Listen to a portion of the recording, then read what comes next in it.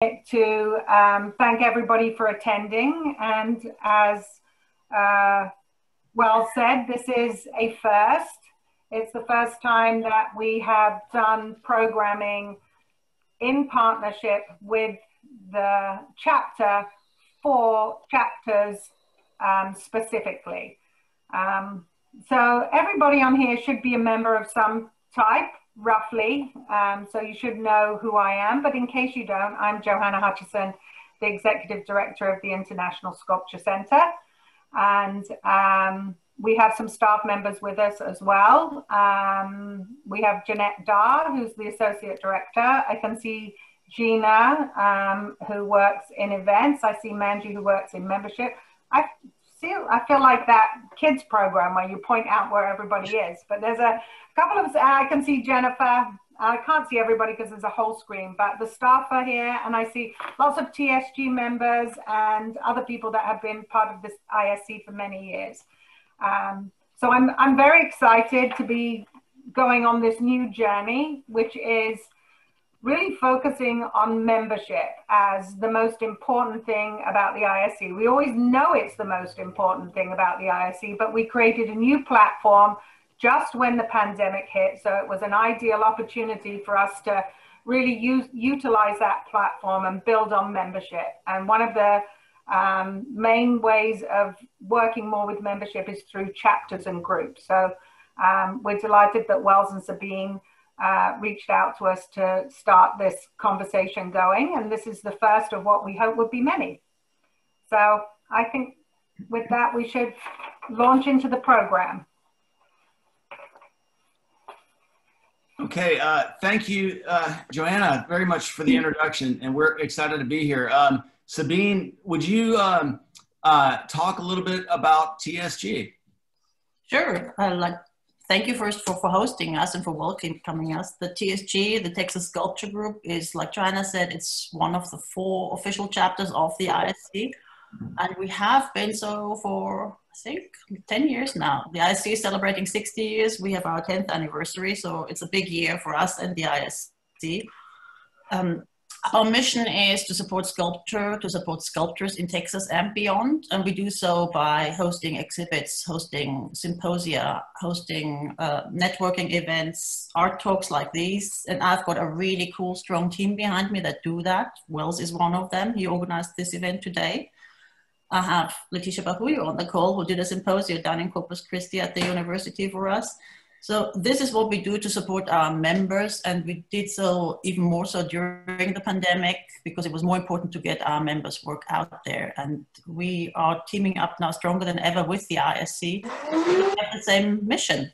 And so this year we kicked off with an in-person exhibit in Houston that was also organized by another of our board members, Sharon Capriva. We are proud to support International Sculpture Day on April 24th in Dallas with a museum exhibition curated by Patricia B. Meadows. So that's going to be an exciting one. We are just having work selected for that. We will be celebrating our 10 year and the 60 year of the ISC at the San Angelo Museum of Fine Art in July. So I'm looking forward to that. And actually Johanna will be curating for us. So there's more work and teamwork and collaboration there. We're going up to North Texas in September to Plainview with an exhibit. And then we are very, very proud to support our members with our first publication that's coming up. And this is what it will look like. And we will feature our members actually in our first ever book about sculptors, for sculptors, that it will be available in museum shops, in art galleries, and at our events. And this is our mission. This is what we do. And we're accepting curators as members. We're accepting art professional, artists, anyone who loves sculpture. And that's what we support.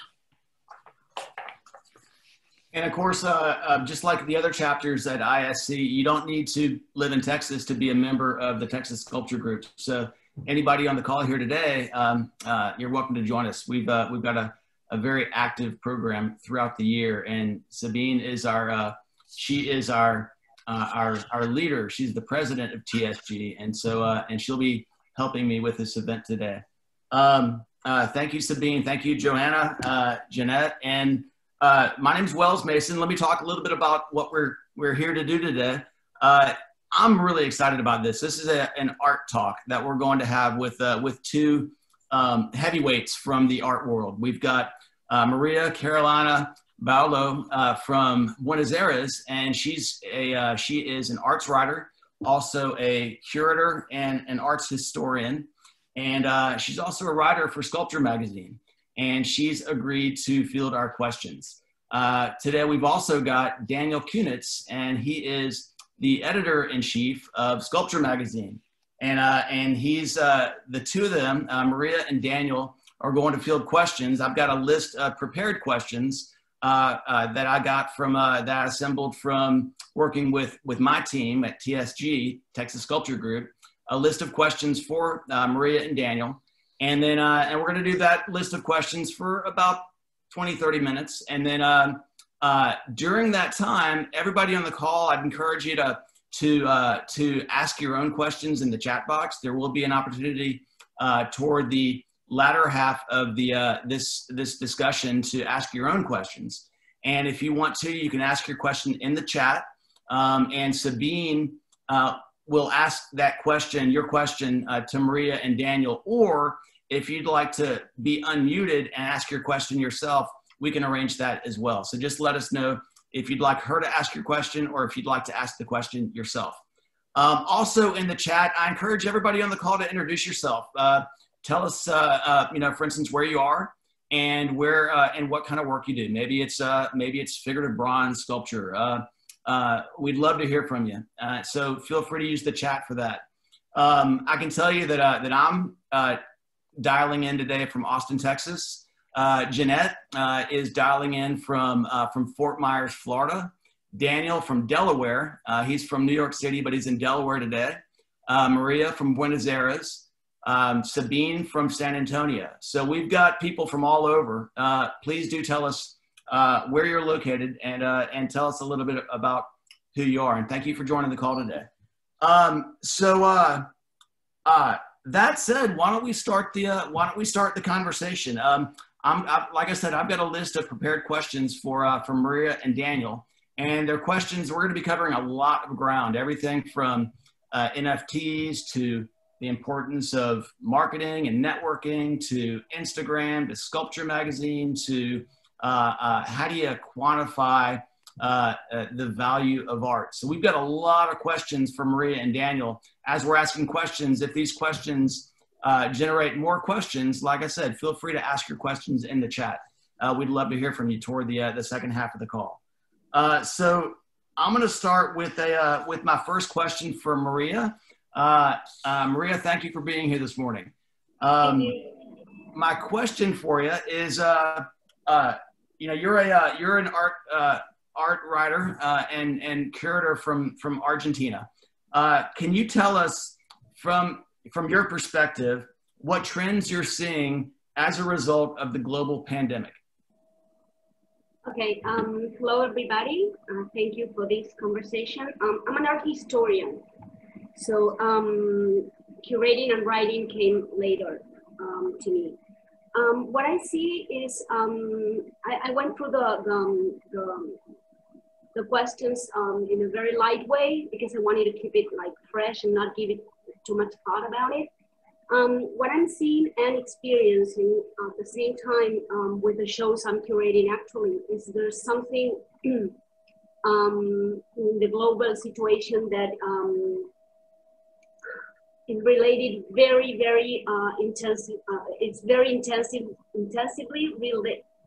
I think it is, related with ecology and with group situations, every kind of group situation. Political art is really like taking the lead. Also, the gender stuff, you know, everything related with the gender and reivindication of the voices that have been silenced. Not only gender, but this Black Lives Matter and all around that. I mean, everything that is related with working in group, working as a collective, this sense of belonging to a place, or belonging to a, or having a kind of a interaction in different races and different countries, and I mean, that's what I feel is the most interesting thing that is going on around now. And besides that is the multidisciplinary, you know, artists are breaking their own limits and barriers, and they're starting to work thinking about other media and thinking about the, I think that comes later in another questions you were asking, but thinking about how they can interact and taking the manual to a technological degree, you know. It's like trying to reach both. So everything is starting to break instead of encapsulating. That's what I feel. Instead of encapsulating and the confinement and staying like within the collective, it's just like from within, people are trying to expand. And everything is turning to be more ephemeral. Art is becoming, that's what I'm experiencing around, right? Lots of exhibitions with ephemeral art. People are starting to concern more about the message and the concept than actually keeping something material like oil painting that lasts for 500 years. They're more concerned about the message and leaving something behind that has to be with that is related with the concept than the materiality of the piece itself. I don't know if I answered the question. Yeah, no, you did. You did. You actually mentioned several different things. And that brings me to a follow-up question that was on the list. You mentioned politically motivated art. And do you feel like there's an ebb and flow to politically and motivated art? Well, that's something interesting, because there's a great difference between political art and art as a political action itself. These are not my lines. These are Walter Benjamin's lines and Didi Uberman, which are people I, as a historian, I studied a lot and I appreciate. In a conversation in 34, Walter Benjamin, in the author as a producer, he said that the action itself of producing an image, it was an action of something like that. It was like a statement of liberty, and it became political. Why? Because of the action of choosing something, of producing an image, which has a political content because of the liberty of the choice, not because of the content itself. And that's what I was meaning about political art. Art becomes political because it's a choice. The images are a choice to produce, and images are not innocent, never, ever. So one thing is art as something political because of the choice of producing the image, and the other thing is when it has a political content. And the first one, for me, it happened everywhere, every time it happened. I mean, it was never innocent. I was never innocent. Images were never innocent since the beginning of times. But art is with a political content, that's something different. And both things are happening at the same time now, exponentially, you know. It always happened that art political, but I mean, right now it's like, with the technology and the internet and the possibility to reach thousands and thousands, and the Instagram and I mean, it's a constant flow of information and brainstorming. So making politics through art, it's a magnificent resource right now with the technology available. Thank you. But there are two different things. That's what I mean. There are two different things. The political content and the image itself as a political action. And I believe every image is a political action, because you take a position, you say something with every image you produce. And it doesn't have to have a political content itself. That's what I believe. And images are never, ever innocent. I couldn't agree more. I love it.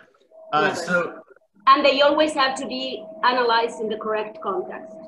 They were produced, right? You can't just take them like you need some historical distance, Context. of course, but you can never analyze something 400 years ago or 50 years ago without getting the context where the image was produced. Social, cultural, intellectual, whatever. Everything has to be understood to analyze the image. Excellent. So comparisons are sometimes, without this insight, they are really not correct, I believe. Thank you, Maria. So next question I've got, and great answer, is for Daniel. Daniel, good morning. Could you weigh in on NFTs? Yes, thanks for asking me an easy question to start off with. NFTs, for anybody who doesn't know what an NFT is, it stands for non-fungible token. And what that means is that it's essentially a piece of code or data embedded in or utilizing blockchain technology. And what that means is that you can't copy it, essentially, or that any copy that's made is recorded. Every time it comes with its own provenance. So we know who owns it. We know if it's been copied at all. Essentially, it can't be copied. It allows you to make a monotype of an image, say, a digital monotype. And I have a lot of thoughts about them. But first of all, the very first thing to say is that it's just a tool, right? I mean, it's just another tool, and maybe one day we will get to a place where you could use an NFT to secure a photograph or a video and allow it to be traded or sold securely without fear of it being copied. That may happen. I don't know. Right now, it's an event in the art world, or sort of the art world, and in that sense, I think it's a symptom of a larger problem, or something that's been going on for a while, and that is twofold. One is the increasing digitization of art, meaning that we are increasingly not encountering it in person, but rather through mediated technologies, through social media, et cetera, and to the increasing financialization of art. These two things are completely related, and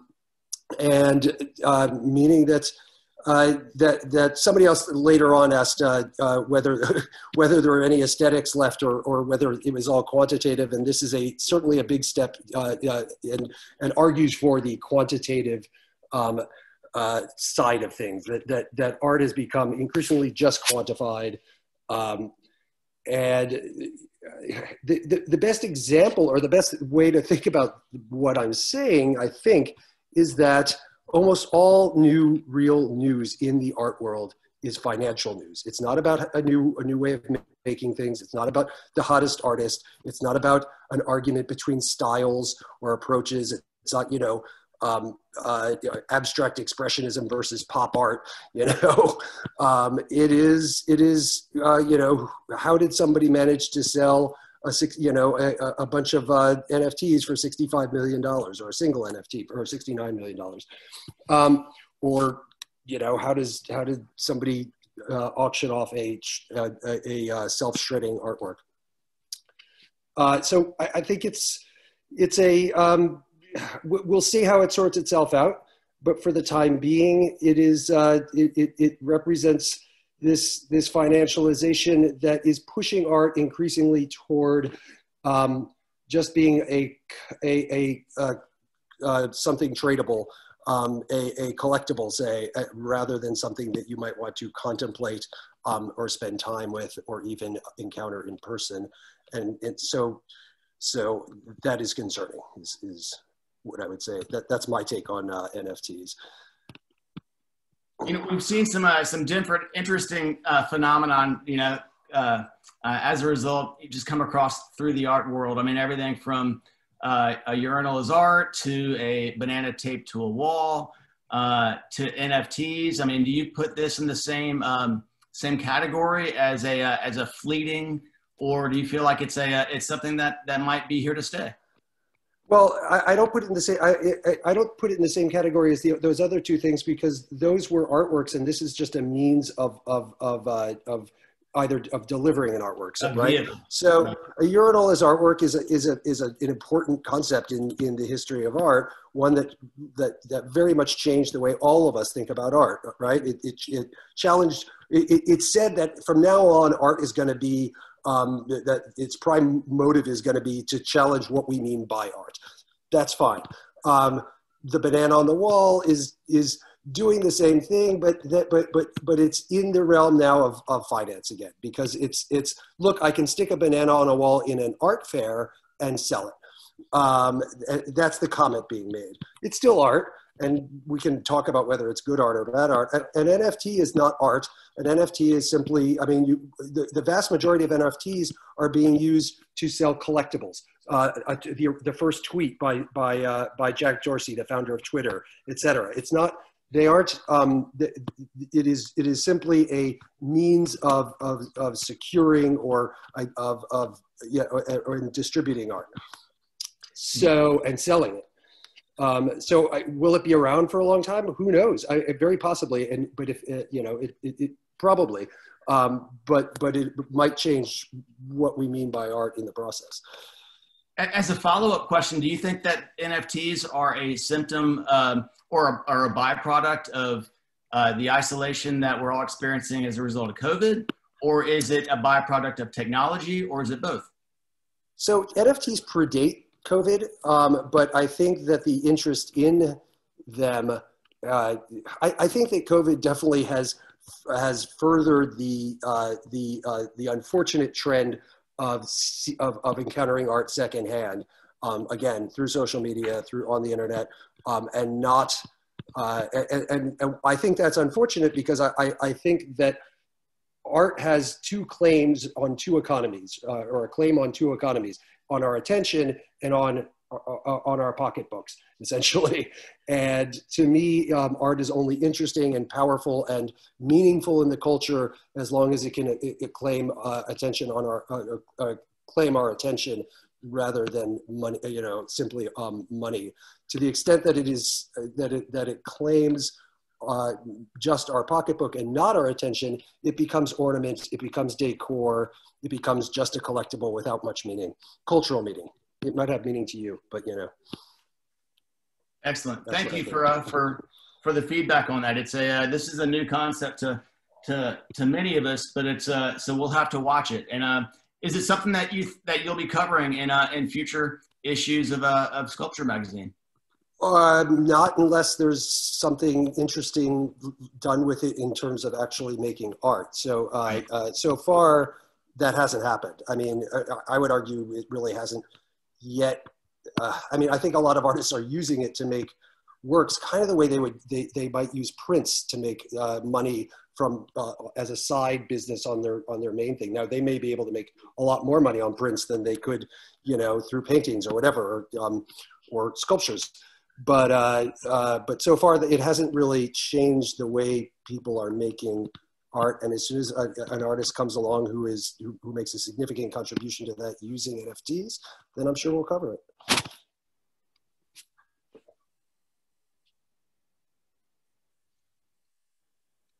Got it.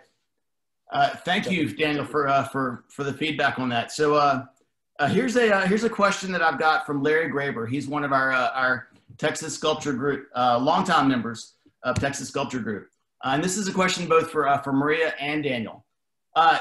Maria, and you, if you could answer first, that'd be great. Do you see a pervasive international art style today? And if so, can you talk about how the different art disciplines contribute to its growth? And by art disciplines, I think Larry's talking about not just visual art, but performance art, music, fashion, theater. But do you see a pervasive international art style today from your perspective? No, not exactly one. But as I mentioned before, and there's something I just want to add to Daniel's answer, which I think, can I do that? Yes. Okay.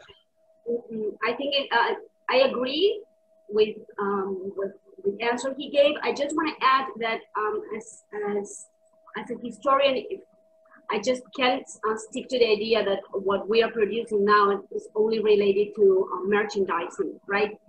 I think it's valid. It's valid that artists want to sell their work. What is not valid is, for me, is just producing art to sell, which I believe is what he was saying. In that, I agree. But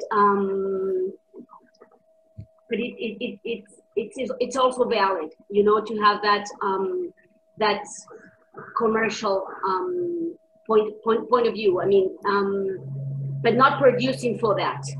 Okay, art should be encouraged to be something more like invite the spectator to enrich their lives and to reflect, right? If not, it's not. It has no meaning for me. But related with the answer, what you were expecting about the other question, no. I mean, everything is like what I said before. I think everything is like wide open right now, and there's not just like one trend that is leading. But what I see is that these technological platforms that are available now and that are making art and producing art on a digital way, that is what I think is, if you want, taking like the lead. So many artists working with extreme materiality, which I miss a lot because they are migrating to these platforms and the works are becoming more hybrid. Now we have here a very important award that is called the Andriani Award. And one of the artists who won the Andriani Award, I wrote about him a long time ago for Sculptor. He produces a kind of work which is just, his name is Mariano Guiró, and he produces like small sculptures that you just see them and they probably mean nothing to you. But when you put the glasses and everything that goes with the digital work, everything around you, I mean, you enter in a surreal world. You know, he's been doing that kind of work and working with the three-dimensional machines to produce sculptures, which are very interesting. But all of this is ephemeral, and it just disappears. And something like that, I mean, leading materiality is something like I see that is taking the lead at the moment. But all the other is absolutely available as well. And people who like to paint or like to draw or define themselves as painters or sculptors or work with marble or work, and they still do, and very young ones. But the problem that I see a lot in the awards, for example, I've been jury for many awards. What I see is that many artists who stick to the program that they believe is faithful to their thoughts and the materialities they want to work with, for example, marble, or for example, wood, or they work like great big pieces in pedestals and everything, like long time ago, you would say, they don't get the award. They don't even get like the interest. The critics don't get very interested in that. They're always looking for something that comes out of what was already seen, for example. But that's a great mistake, I believe, because many people continue a tradition and they're really sure of what they're doing, and they study and they produce, and there's a twist, a contemporary point of view that they insert in there, and sometimes it's not seen because it's like something like old-fashioned, and it's not like it's very academic, and that's not absolute true. That's something that all these new trends and all these new ways of expression that technology is bringing us, that is dematerializing materiality, sometimes make us not see that some other people continue a tradition of work and craft, like putting their body inside the pieces, which takes months to produce just one. And I think that's very, very interesting, very valuable, at least to pay attention to. Thank you. Thank you. Yeah, the world is moving faster and faster, and it's sometimes hard to keep up. And it does feel sometimes like some of the more traditional forms are often overlooked, but I don't think they should be. Daniel, can you speak to that? Is there a pervasive international art style today? I mean, I agree with Maria that there is not one pervasive international art style. There may be a number of art styles that you know that are common to a number of international styles.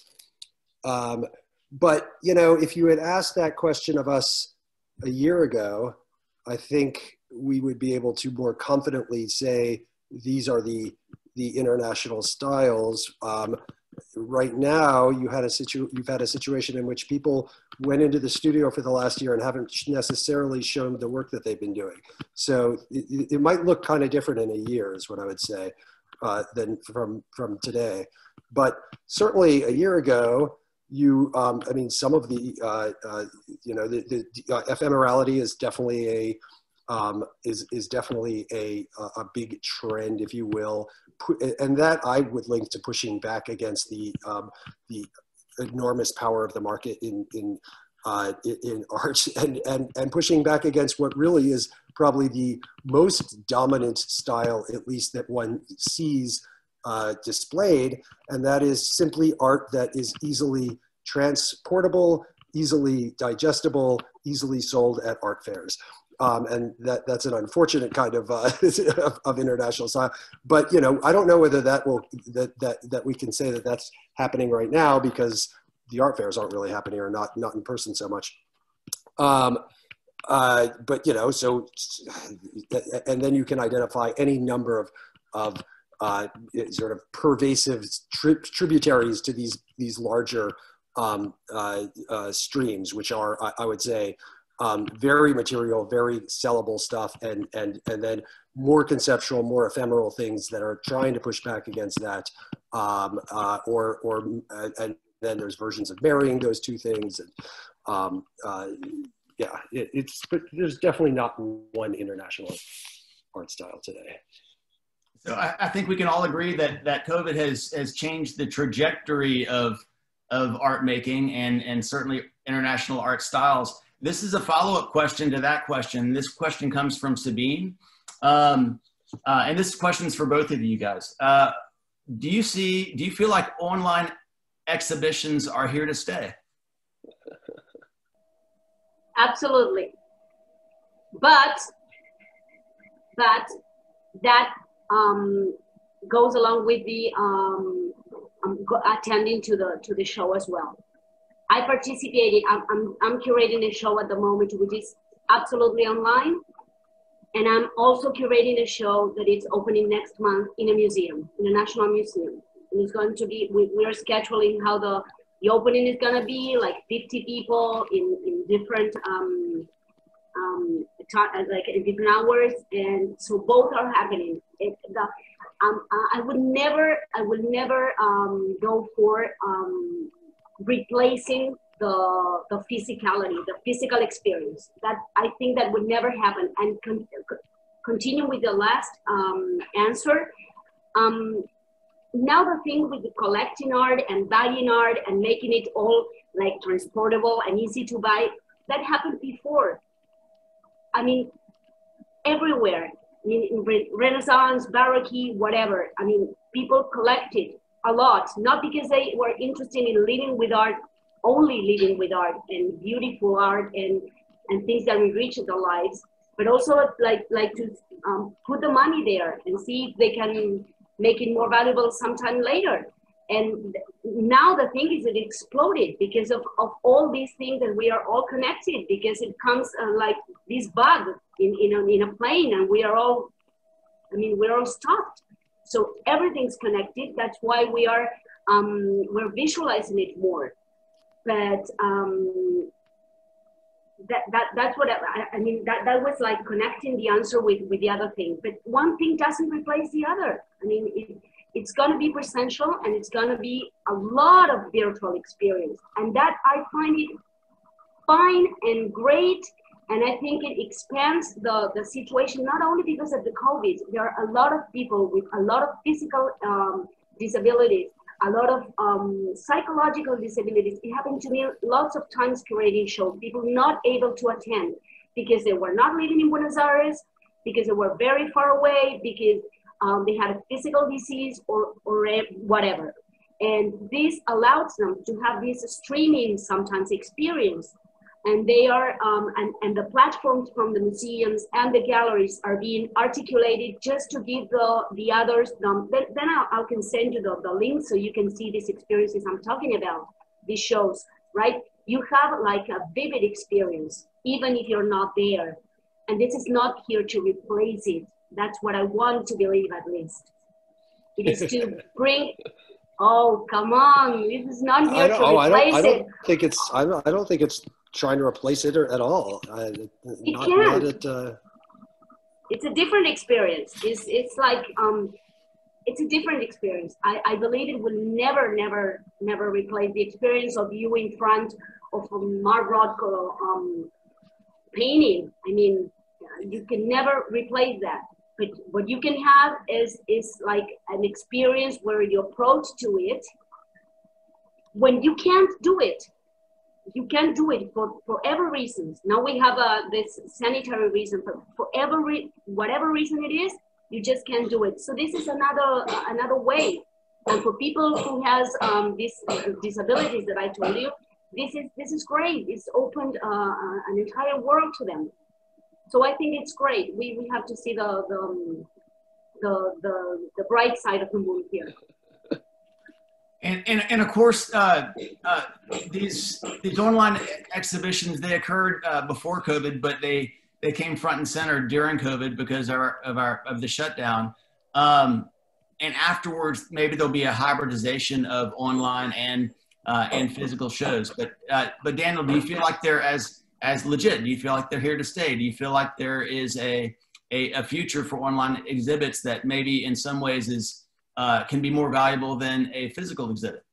No to the last question. I think that they're definitely here to stay, and they obviously are a useful tool for people, you know, if they can't see art in person or. But the reason why I think it's unfortunate that they're here to stay is that I think that they are training people. It's one thing if you've grown up without online exhibitions, but they are training younger people not to look very carefully, and they're training them to see art in a particular way, and that way is secondhand. They don't look at. There is no sense of presence. There is no sense of compelled attention. There is simply, you know, what catches you for an instant on screen, and the reason is you're not looking at an artwork, you're looking at a picture of an artwork. And I worry about the way we are training ourselves to look. That's why I think it's unfortunate that online exhibitions are here to stay, or at least here to stay for the majority of people.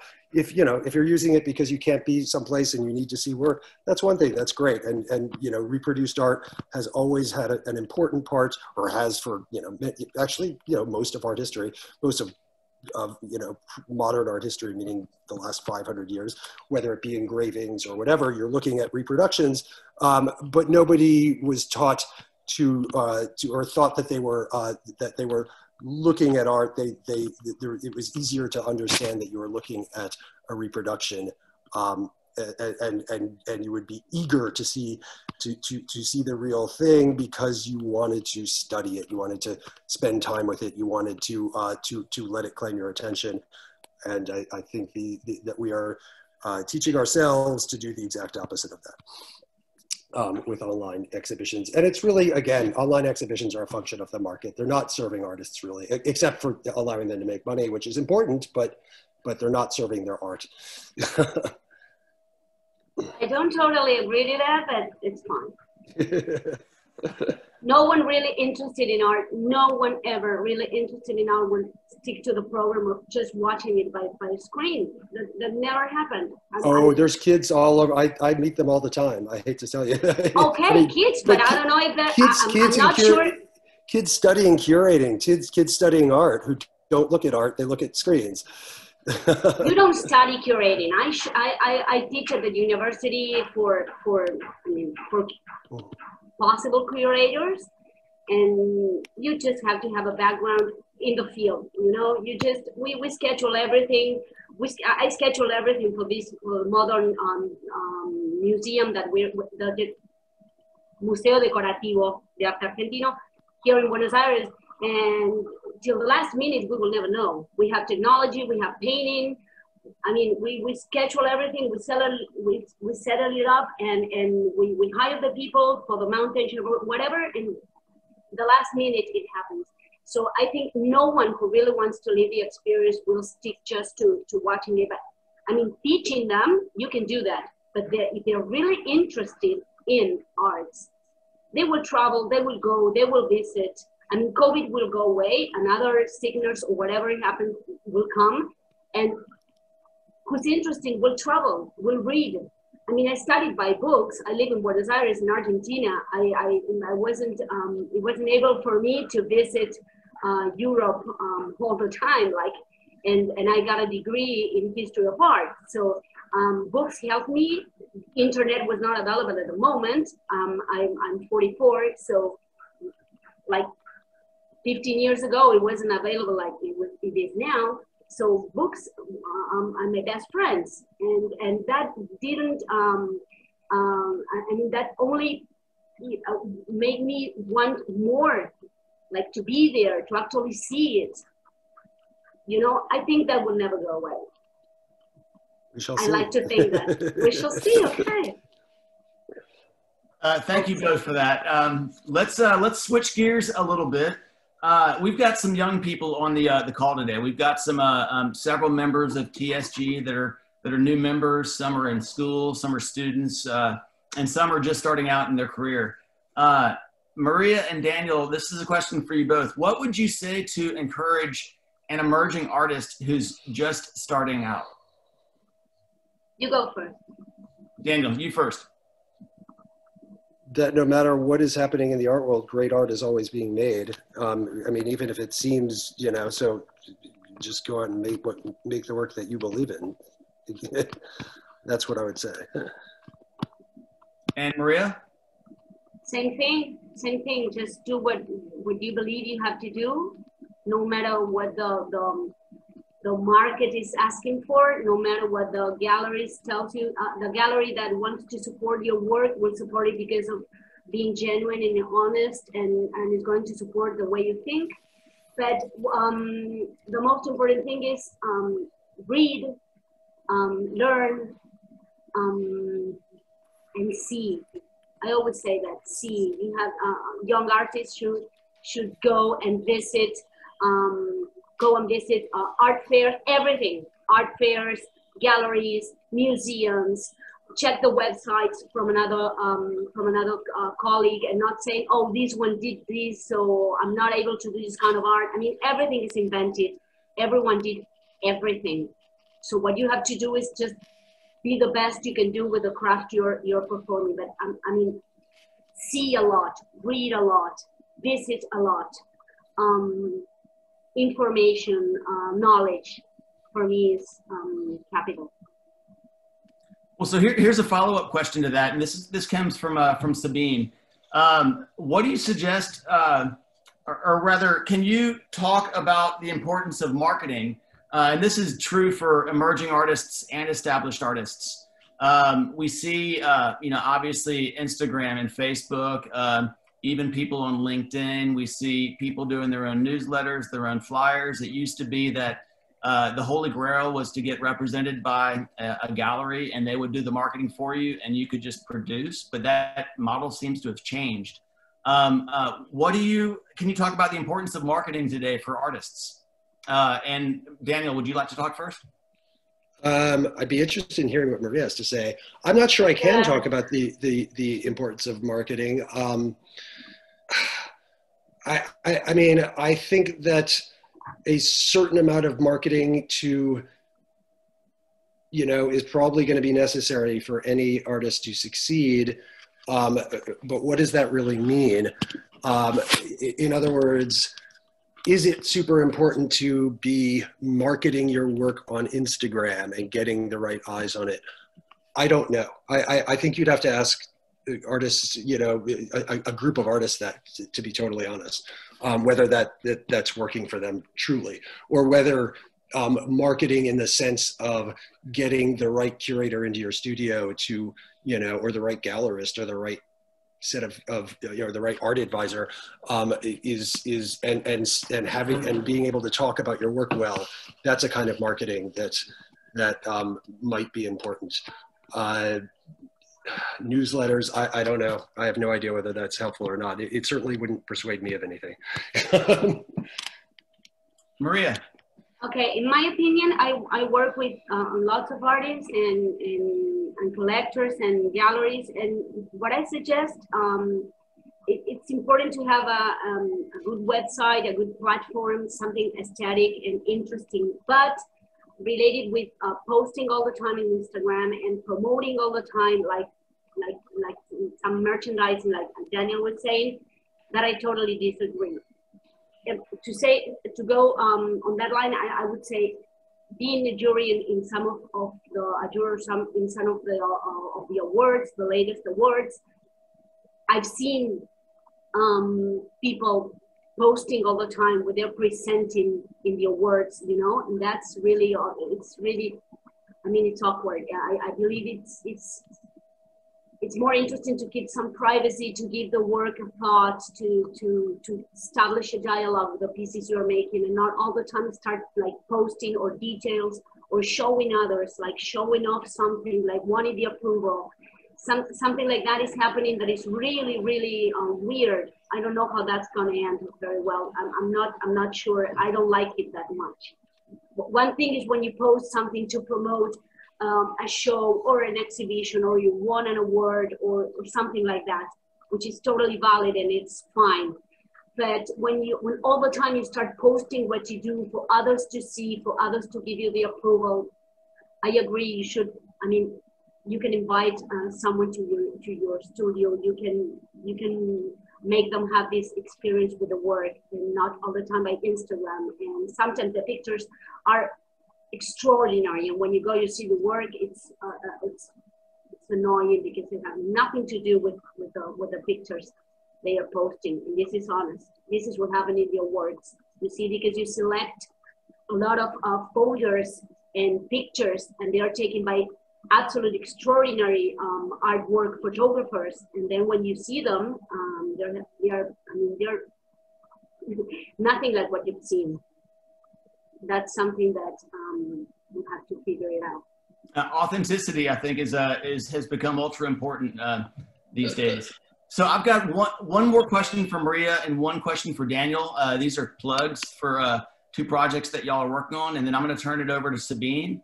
And we're going to open it up to questions from the audience. Maria, would you talk a little bit about how you use Instagram? And I follow your account. I love it. I think it's great. Talk a little bit about how you use Instagram in your work. What I do in Instagram is like playing the curator part of me. It's like I make like this short experiences. 10 images are the top you can post. So what I do is like use the feed of the Instagram to, I mean, just post experiences, colors, design, whatever I see, subway, things that calls my attention, and I just make a group from different artists, always something related with art, always. And I tag all of them. So that this is something interesting because at the first, I had Instagram like 2 years from now. And at first I didn't tag anyone. Then someone told me once, hey, if you're using my image, and then I automatically start doing that.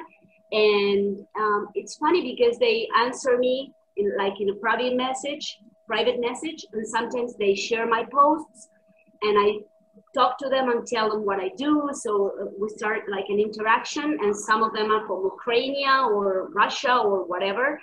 And I just don't look at their accounts. The image captures my attention, and I just make like a curator stuff selection, and I post them and tag them and start this interaction. And then I use the stories for casual things that just disappear in 24 hours, which is something like a strategic thing you have to learn to do. What you post in the feed, what you put in the, but nothing personal at all. Nothing personal at all. Unless I wanna say something to someone and that someone understands it, and that's it. But nothing personal, just use it for work, and that's it. I post my work. So for those of you on the call, if you do have an Instagram account, check it out. It's a really cool account. Thank you. And she does curate wonderful mini exhibitions on her account. Thank you. Daniel, tell us, not only are you the editor-in-chief of Sculpture Magazine, but you're also a writer. You authored a book titled Lift, Fitness Culture from Naked Greeks and Amazons to Jazzercise and Ninja Warriors. Tell us a little bit about that. Yeah, so that was a book, a cultural history of fitness that I wrote a bunch of years ago, and it doesn't have a huge amount to do with art. It looks at the idea of fitness throughout both time and cultures and what it has meant. Although it certainly uses a lot of art history to talk about that subject, and since then, a lot of artists. There's just been an explosion of art that has to do with, I would say, physical practices. And so now in my mind, I collect those artists, not in real life. But so anyhow, yes, I wrote that book. I'm super interested in physical practices, whether they're expressed in art or documented in art or expressed in art, but also just how people are trying to change their bodies. Thank you. That's sounds like a fascinating book. I'm gonna check it out, and maybe there'll be a sequel. Yeah, something like I'm writing. I'm thinking about things. Yeah, yeah, yes. Good. Keep us posted on that. We are running out of time. We want to make sure we have plenty of time for questions from the audience. Sabine, have you got some stacked up in the chat? Yes, we have a few. We had a lot of comments here we covered a lot of ground, obviously. Yes. On the topic of, well, the NFTs have obviously been of interest, and I get to that in a minute. But talking about how you market your art, is it necessary? Yes, a person would say it is. And here's a question from, I think it's Raquel Carklin. To bring attention to one's work, is it important to know how to talk about your art? And I think that's a very poignant question, because many artists do not like to talk about their art or feel we express ourselves through the art. Otherwise, we would be public speakers. Yeah, writers. I'll jump in on that for a second. I do a lot of studio visits, and I, whether you like it or not, I do think it's extremely important to be able to talk about your work and talk about it clearly. I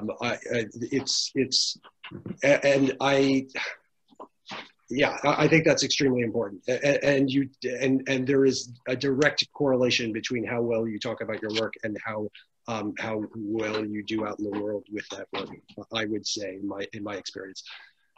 So I would encourage you to learn how to talk about it. But do you have any tips? What's a good approach? No, just be clear about what you're trying to do. There's nothing. It's really just people who have a good spiel, if you will, are able to talk about what they're doing, why they do it, what it means to them, clearly, to the point. Well, tends to really help people in a studio visit. Certainly. Does that make sense? That goes into the commercialization again, because a good salesman, the art scene. Absolutely. Yeah. Well, I mean, it's making money is still, important for everybody. But not only because of that, because for me that I'm interested in finding artists to curate shows or to write their art texts, not their manifests or statements, but their like critic texts. It's not all about money. I'm interested in them and encourage them all the time to be able and to be fluid in explaining, in telling me what they are doing, how they are doing it, why they are doing it, which is not the same as explaining the works themselves. You know, sometimes they can't speak about the entire concept, because always I think the work, the piece of art has speaks a language we don't speak entirely, right? So we don't understand it like all completely. That's the interest for me in arts. We never find the concept that is for once and forever, right? It keeps growing. But being able of talking about what they produce and why and how, it's very important. I agree with you. Okay, thank you. There's one question back to the NFTs. Are NFTs relevant to 3D work, to sculpture? Not yet, but they may at some point. Yeah, we'll just have to see.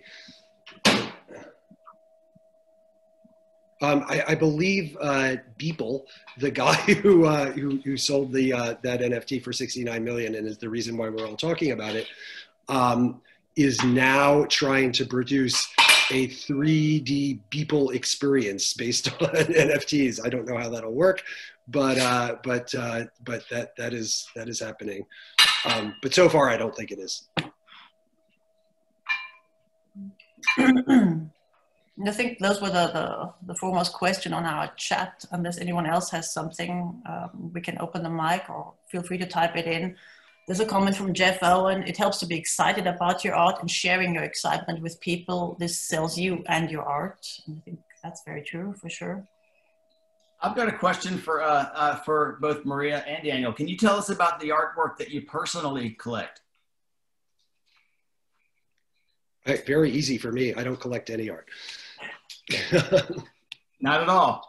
Zero. I collect it in my mind. I just like to see and experience it. I'm not interested at all in owning things. A minimalist. Yeah. Okay. Minimalist is a kind of art too, and it's collectible. So. Sure. I have lots of work of art, and some of them. I mean, I'm related with them affectively only because of that. They are pieces that I gained working, or I changed for my work. I exchanged for work, and some of them are gifts, which took me a long time to accept, because I have this ethical debate, and I talked to several of my colleagues and said, this is happening to me. People sometimes want to give me I don't accept everything. I accept what I find that is interesting for me, that it comes with love and passion. And from the artists I respect and love. But I have a small collection, and humble collection that I love. Have lots of paper and photography, and some sculptures, small ones, and painting, bit of everything.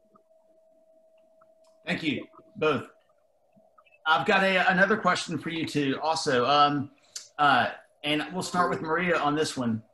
As a curator, can you tell us what sort of parameters you apply in evaluating works of art? That question comes from another question from Larry Graber. Do you have a set of parameters that you use? And Daniel, the follow-up for you would be, as an editor, what sort of parameters do you apply in evaluating artists that you feature in your magazine? I start? Yes, Maria. Okay. I think I mentioned something like of it before. I'm interested in art that makes us life richer, that makes us reflect. Of course, aesthetic is important, and if they go together, that's fine. But only aesthetics, it's not of interest for me at all. So whenever, if the show is about photography, if I, for example, I don't know, if I have to curate a show, and I don't have to curate a show. If they invite me to, and I agree because I like the artists, because they are interesting, because I found they have something to say, and working together, that is going to take us to a superlative experience. That's what interests me, challenges me. But not because it is nice, not because I don't, those kinds of appreciations I don't have, because it is beautiful or because it is ugly, because it sells or not. That is something that I'm not interested in.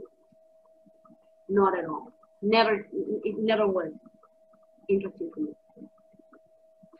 And Daniel, how do you, what kind of parameters do you apply in choosing the artists that you cover in Sculpture Magazine, the ones that are chosen to be featured?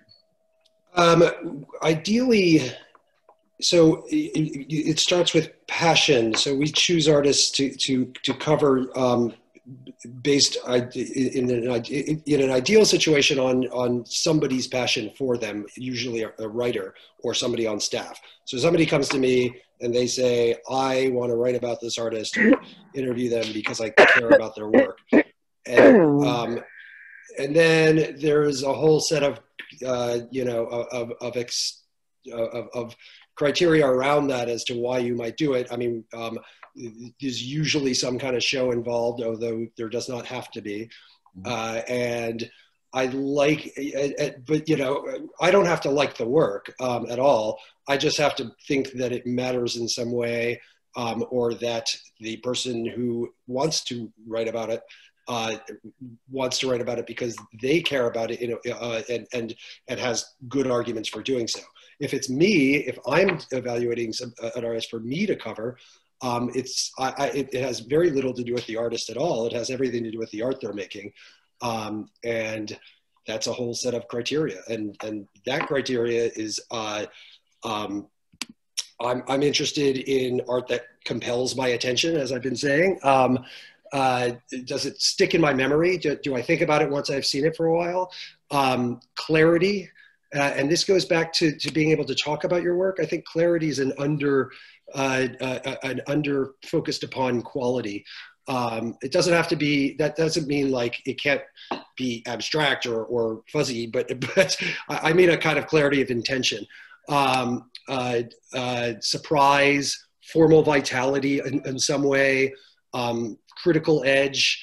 And I am also interested in whether it shows some kind of awareness, both of contemporary art and the historical context in which it finds itself, or is aiming toward. So I'm not really concerned whether it likes, if it's trying to be like contemporary art, but some sense of